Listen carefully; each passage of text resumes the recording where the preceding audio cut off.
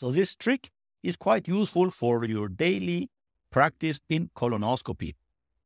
Here, I show you the suction mark again. Here is the polyp.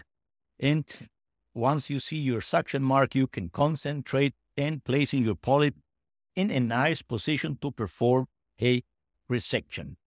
But there is another suction sign that I use. For example, you have a lesion, and instead of suctioning next to it to find it again, you suction on top of the lesion, like you see here. Here, I am actively suctioning. This suctioning is happening while the nurse gives me the snare. And I start advancing the snare through the working channel of the endoscope. This maneuver of suctioning will create a pseudo polyp. You see, this was a flat lesion, and now this is really like a sessile lesion.